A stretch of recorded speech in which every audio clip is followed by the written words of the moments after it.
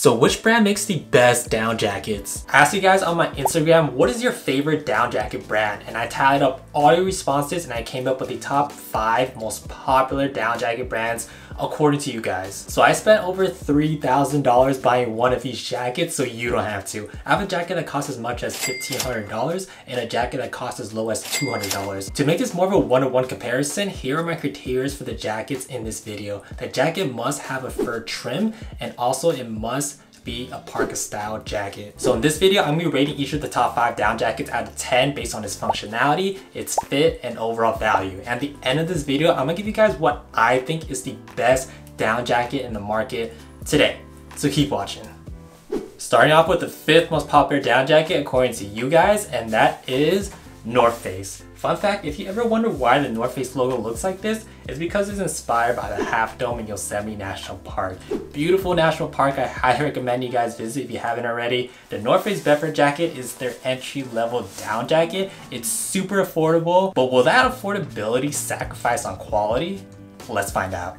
The North Face Bedford jacket retails for $290. It weighs 1440 grams. The colorway is Time, and I got this in a size small. Let's start off with the material. The outer shell is made from 100% ripstop nylon, and the inner is also made from 100% ripstop nylon. In case you don't know, ripstop fabric is constructed so it prevents ripping and tearing, and that is done by nylon fibers being tightly knitted together. The fur is synthetic. It's made from 70% acrylic, 13% mono acrylic, and 17% polyester. These are very common materials that you find in wigs. The lining on the chest, hood, and sleeves are 100% polyester. For the insulation, this is a true down jacket made from 75% down and 25% waterfowl feathers. It has a fill power of 550. For the features, the jacket is very basic. The jacket only has a total of 3 pockets, 2 pockets at the belly that's secured through Velcro and also a zipper. You would think this pocket goes deep, but it doesn't. It stops about 6 inches from the hem of the jacket, so don't expect to carry a lot of things in this. The inside of the pocket doesn't have any kind of extra lining for hand warming. Usually winter jackets has side pockets for your hands to easily slip in, but the North Face doesn't have any side pockets. The third pocket is up at the chest, is a shallow pocket that you can store your phone and wallet. There are no pockets in the interior, so if you're planning to carry a lot of items in this jacket, then this jacket is not for you. At the waist, there are no pull strings to adjust the waist opening, which is not ideal if you don't want wind to sneak up your jacket. At the sleeves, this jacket does not have ripped cuffs, but it has Velcro that you can adjust to get a tight fit so cold wind doesn't blow up your sleeves. For the zippers, this is plastic YKK zippers. This does have two-way zip, which is a huge plus. Out of all 5 jackets, the zipper on this is the easiest to slide up and down. It feels like there's zero friction, which is impressive.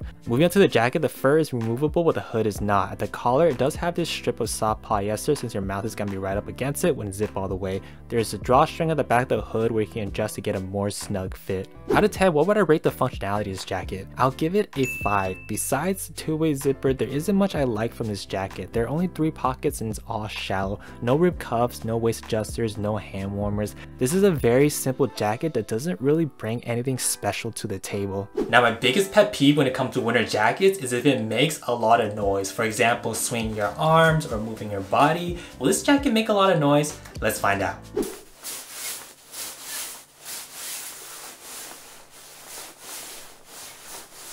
The North Face Bedford jacket reaches a peak amplitude of -16 decibels, which makes this the 3rd noisiest jacket out of all 5. Moving on to the fit, starting with some dimensions. Shoulder to shoulder measures to 20 inches. Chest length or pit to pit measures to 22.5 inches. Sleeve lengths are 25 inches. And length is 33 inches. Here's how the jacket looks on me. Before we get into it, I'm 5'10", 160 pounds with a 36-inch chest, and a size small is my true to size. First impression, this jacket is very lightweight. At 1440 grams, this is the 2nd lightest jacket out of all 5.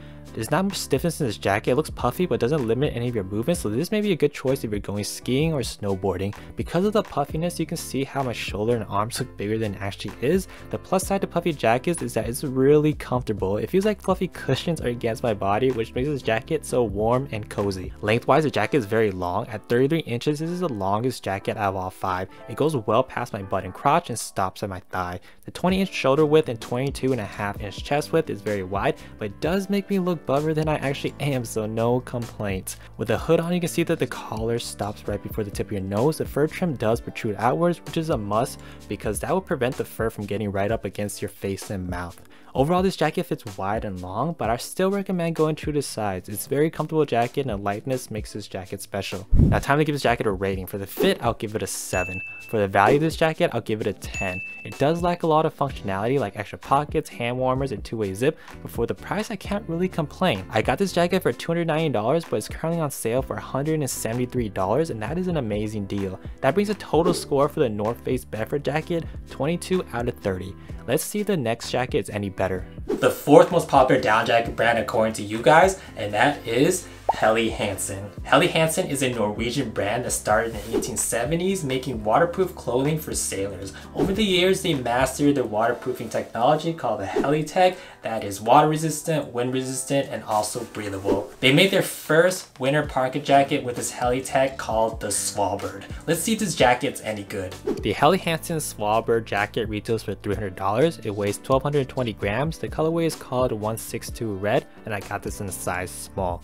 Let's start off with the material of this jacket. The outer is made from 100% nylon and the interior is made from 100% nylon. The fur is fake, is made from a blend of 85% acrylic and 15% polyester. This is synthetic insulation made from 100% polyester. It uses Primaloft, which is a brand of insulation. It has an equivalent of 550 fill power. The insulation distribution is not even. There's more insulation in the body at 133 grams per meter and less in the sleeves at 100 grams per meter. Everything in this jacket is synthetic, which is perfect for you animal lovers. Now let's talk about the features of this jacket, starting with the pockets, since I love pockets. The jacket has a total of 6 pockets plus a pouch. There's 5 pockets on the exterior. There's 2 huge pockets at the front that's fastened by 2 buttons. There's also these 2 side pockets for your hands. It has a polyester lining for extra warmth. Moving up to the chest, you have a mini shallow pocket. You can't really fit much in here besides your phone or wallet. There's one mini pocket that's tucked away behind this flap. It looks small, but in reality this pocket is deeper than this pocket. Moving to the interior, there's no pockets in here besides the right side. There's this huge open pouch that you can fit a lot of stuff in here.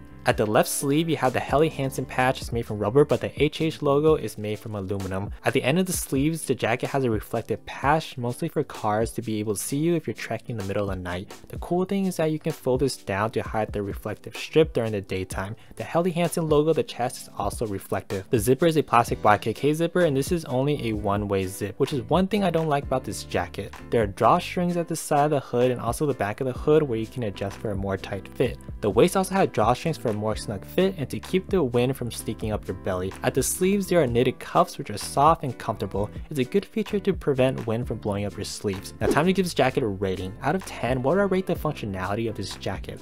I'll give it a 9. There are plenty of big pockets, there's knitted cuffs, adjusters for your waist, collar, and hood. The reflective strip at the sleeves is a nice touch.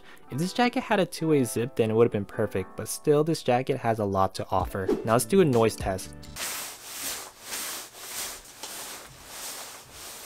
The Svalbard jacket reaches a peak amplitude of negative 14.7 decibels, which makes this the second noisiest jacket out of all 5. Moving on to the fit, shoulder to shoulder measures to 18 inches, chest length or pit to pit measures to 23 inches, sleeve lengths are 25 inches, front length is 30 inches, and back length is 32 inches. Here's how the jacket looks on me. This is a size small and it does fit true to size. First impression, this jacket has a very slim silhouette that won't make you feel like a marshmallow. Honestly, with their Helly Tech fabric, this feels more like a raincoat than a winter jacket. It does keep you warm, but I'm a little skeptical on how warm this is because of how thin the jacket is. The jacket is very lightweight, weighing in at 1,220 grams, which makes this the lightest jacket out of all 5 and is not even close. At 31 inches, the front length is just long enough to cover my crotch. At the back, it has a very pronounced tail drop at 33 inches, which is 2 inches longer than the front length. This will keep my butt nice and toasty. This is a slim fitting jacket, but with a 23-inch chest opening, there's still room to layer in case this jacket isn't warm enough. At 25 inches, the sleeve length is ideal, hitting right at my wrist. The sleeve openings are very wide, but it's not an issue because of the ribbed cuffs. With the hood on, the collar does provide coverage for your chin, but leaves the mouth exposed. The fur trim does get in your face a bit,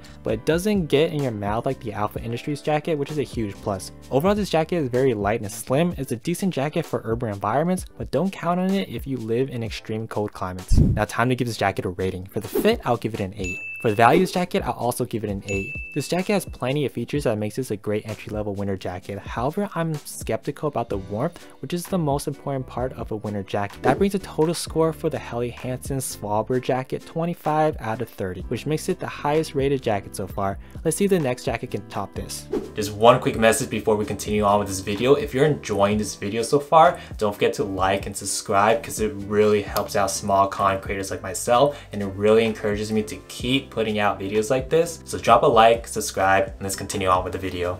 The third most popular down jacket brand according to you guys, and that is Alpha Industries. Alpha Industries started off as a clothing contractor for the US military. The N3B jacket became the official jacket for US Air Force pilots, and these jackets were made to handle temperatures as low as -60 degrees Fahrenheit. Fast forward to today, Alpha Industries no longer supplies clothing for the US military, but the overall look and design of this jacket hasn't changed. The only thing that's changed is the material of this jacket. Alpha Industries no longer uses real down feathers or fur in their jacket. Everything in this jacket is now synthetic. With that said, let's see if this jacket is still any good. The Alpha Industries N3B jacket retails for $225. It weighs 1,560 grams. The colorway is replica blue, and I got this in a size small. Let's start off with the material. The outer shell is made from 100% nylon. The fabric has a shine to it, which in my opinion makes the jacket look cheap. Even though this is not a cheap jacket, it really depends on your taste, but I prefer a more subtle look. The lining is also 100% nylon. The insulation is 100% polyester, so it's not as warm as down feather, and also doesn't last as long. With more wears, polyester tends to become flatter and flatter because synthetic fiber doesn't retain its shape very well. Moving up to the hood, the fur trim is made from a blend of polyester and acrylic. Something I've never seen before is a whole entire hood is lined with fur, not just the trim. The fur is very soft, so your head will feel very warm and cozy. Let's talk about the features now. The N3B kept a lot of its original branding. You see the tag lists out the official US defense contractor, cage code, mil spec. Another tag down here lists out the mil spec again, the official stock number, and contract number. The jacket has a total of 6 pockets, 2 at the belly, 2 at the chest, 1 on the left sleeves, and 1 interior. The belly pockets are fastened through a single button. The inside pocket has a polyester lining for extra warmth for your hands. Moving up to the chest, you have a slanted pocket that has 2 buttons. This jacket also has a polyester lining.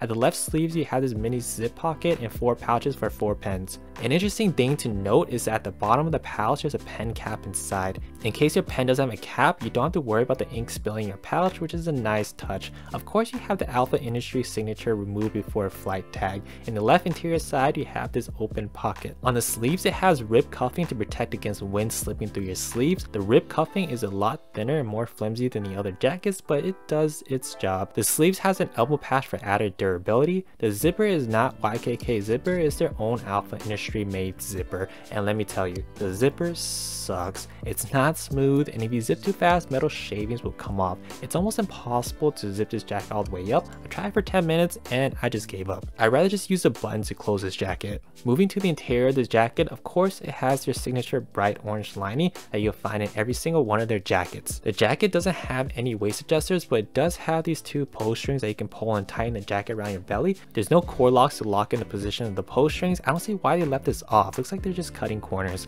Moving up to the hood, there are 2 pull strings to tighten the hood. The hood is not removable, but you can unbutton to remove the fur. At the back of the hood, you have this buckle and strap that you can pull to tighten the hood even more. The buckle is a thin plastic and it feels very cheap. I feel like this can crack very easily. Out of 10, what would I rate the functionality to this jacket? I'll give it a 7. Overall, this jacket is very simple. There's nothing really that pops out that makes this jacket stand out. At the end of the day, it has everything you need from a jacket. Now let's do a sound test.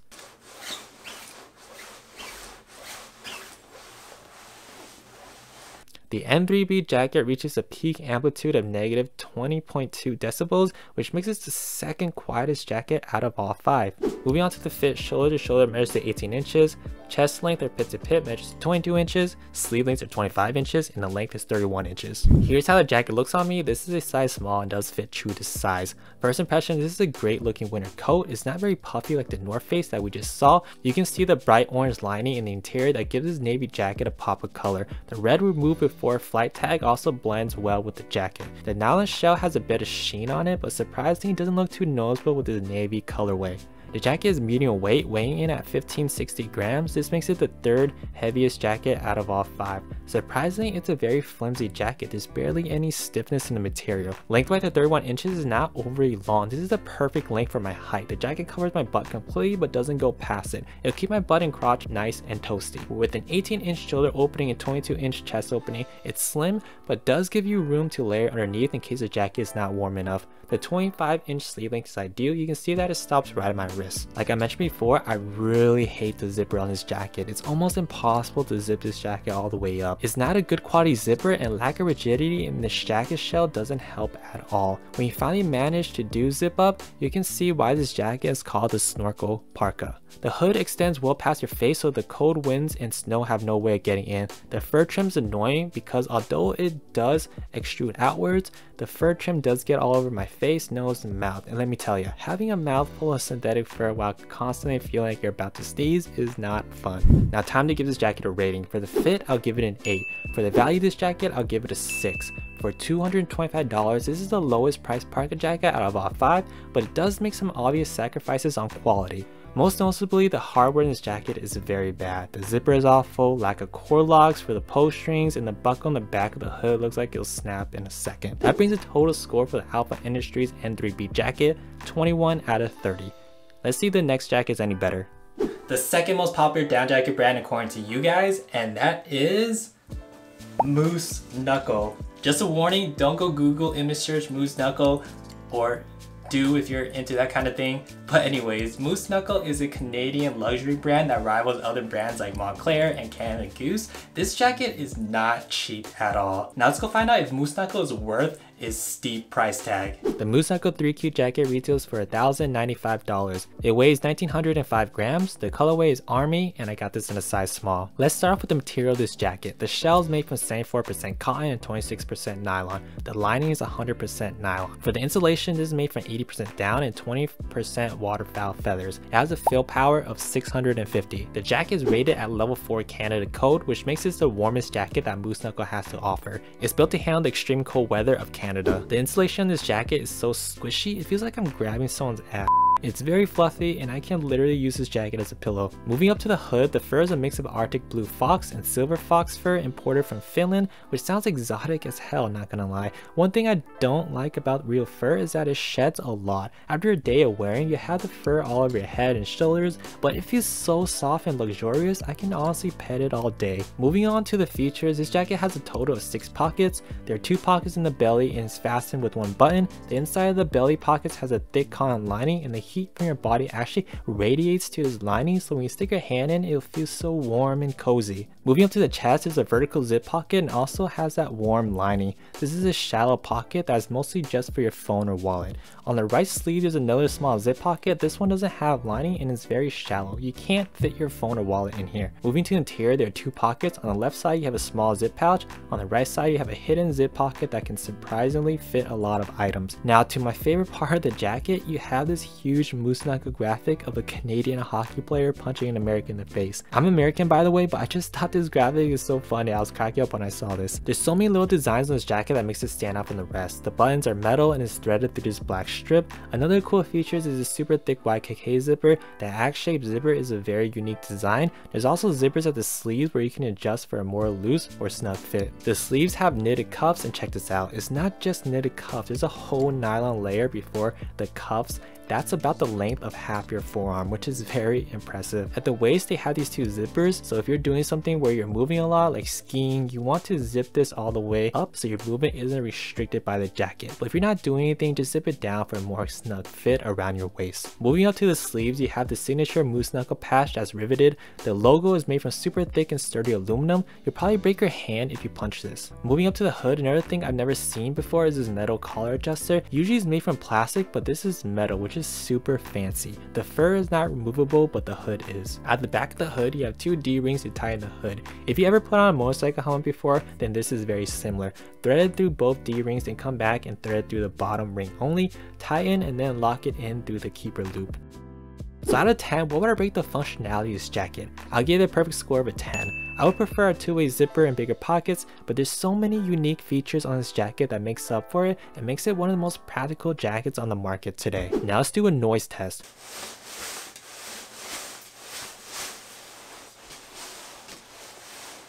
The 3Q jacket reaches a very impressive peak amplitude of negative 20.9 decibels, which makes this the quietest jacket out of all 5. Moving on to the fit, shoulder to shoulder measures to 17 inches, chest length or pit to pit measures to 21 inches, sleeve lengths are 26.5 inches, front length is 29 inches, and back length is 31 inches. Here's how the jacket looks on me. This is a size small and does fit true to size. First impression, the silver hardware in this jacket stands out a lot. Maybe a little bit too much in my opinion, but at the same time it does show that this is a quality jacket. The white trim also stands out a lot and makes you look like a baller. People see you wear this jacket and they know that you don't mess around when it comes to winter time. The jacket is heavyweight at 1905 grams. This makes it the second heaviest jacket out of all 5. Because of how much insulation is in this jacket plus a cotton nylon shell, the jacket does feel a bit stiff. With a 17-inch shoulder opening and 21-inch chest opening, this makes it the slimmest jacket out of all 5. The 26.5-inch sleeve length is the longest out of all 5 jackets, but because of how fluffy the arms are, the sleeves stop shorter than its actual length. The front length of this jacket doesn't feel like a Parka style jacket. At 29 inches, the length stops right at mid-crotch. The 31-inch drop tail in this jacket does do a good job at keeping my butt nice and toasty. With the hood up, you can see that the collar is just long enough to cover up your chin.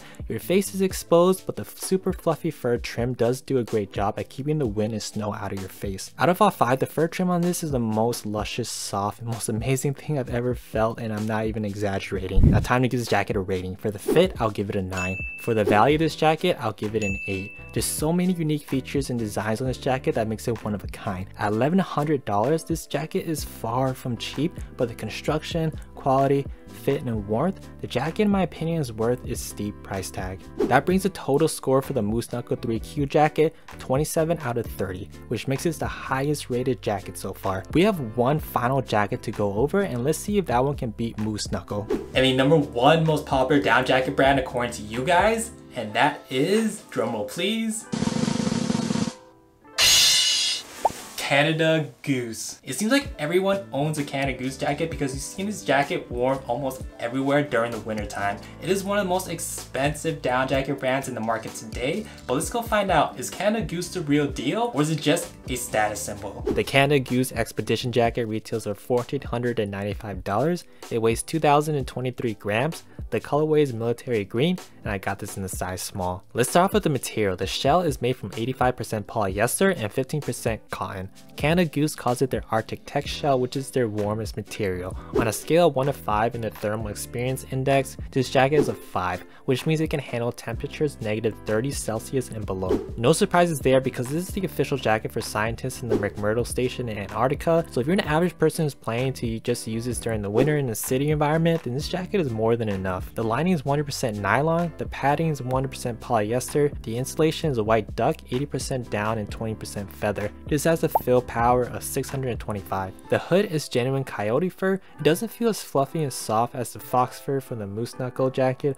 I actually thought this was synthetic fur for a second. The good thing is that this fur doesn't shed as easily as the Moose Knuckle. Moving on to the features, this jacket has a total of 11 pockets, which makes this by far the most out of all 5 jackets. At the belly, you have these 2 huge pockets that's fastened with Velcro. At the sides, you have a zipper opening. The awesome thing about these pockets is that both has insulation lining. This pouch has the lining on the front side only, but on the zip pocket, there's an insulation lining on both the front and back side. Moving up to the chest, you have these 2 large pockets. There's no insulation in these pockets because you don't put your hands in. But in the side zip pockets, there's 2 separate pouches in one pocket. The front pouch doesn't have any lining, and the back pouch has both front and back insulation lining. The cool thing is that this pouch follows the direction of your hand placement, so it's very ergonomical and super comfortable. Probably the most thoughtful design from a winter jacket that I've ever seen. On the right arm, you have this skinny but long pocket. On the left arm, you have these 2 pouches for your pens. Let's move to the interior. The 2 pockets are located on your left side.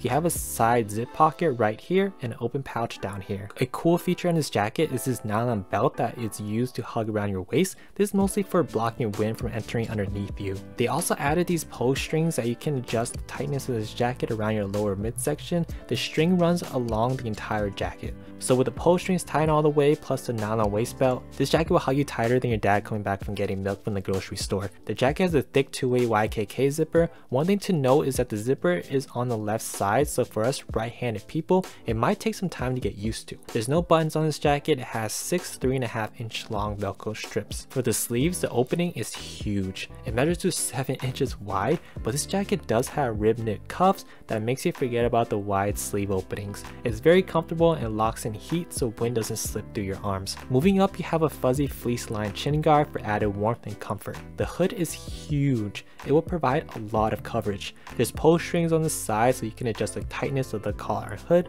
The fur is removable through the zipper. Another cool feature in this jacket is this wire reinforcement at the tip of the hood. This is something you find in a bra, but I've never seen on clothing before. This wire is used to shape the hood. It's bendable and you can adjust the hood shape to your liking, and because it's a metal wire, it will hold its shape through the harshest winds and blizzards. On the back side, you have this heavyweight nylon webbing to hang your jacket from. So out of 10, what would I rate the functionality of this jacket? I'll give it a 10. This jacket has everything you need from a winter jacket and more. Now let's do a noise test.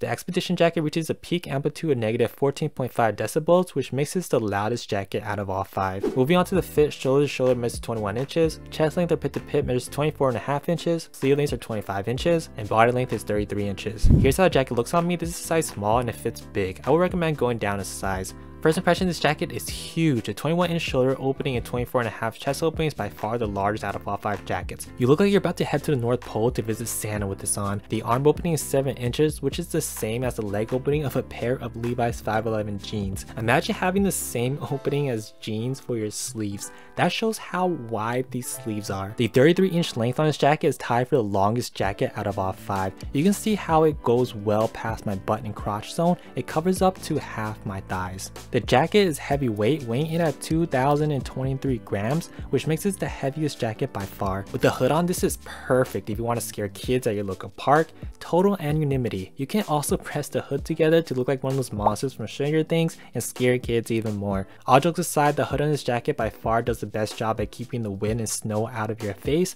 The hood protrudes about 6 inches away from your face, which is pretty damn impressive. You also don't have to worry about the fur trim getting all in your face. Style wise, the jacket is not very attractive. It's big, it's bulky, it just doesn't look good. Most brands try to make an effort to add some elements to make the appearance look better, but the Expedition jacket is a no BS type of down jacket. It's all about keeping you warm and dry, and that's it. Doesn't care about how you look. Overall, this is by far the warmest and most functional jacket out of all 5. Now time to give this jacket a rating. For the fit, I'll give it a 6. For the value of this jacket, I'll give it an 8. At $1,500, that is an insanely high price for a down jacket. It does have a lot of great features that you won't find from other brands, and this is by far the warmest jacket in the market today. The quality and construction is amazing, and I won't be surprised if this jacket lasts you for the rest of your life. That brings the total score for the Canada Goose Expedition jacket, 24 out of 30.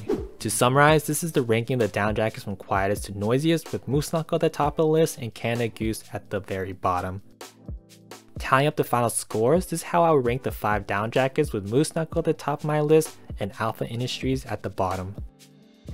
And that's it for this week's video. Let me know in the comments below what items I should do next. I do read every single one of your comments, so leave your suggestions below. That's it for this video. Thanks for watching, and I'll see you guys in the next video. Peace.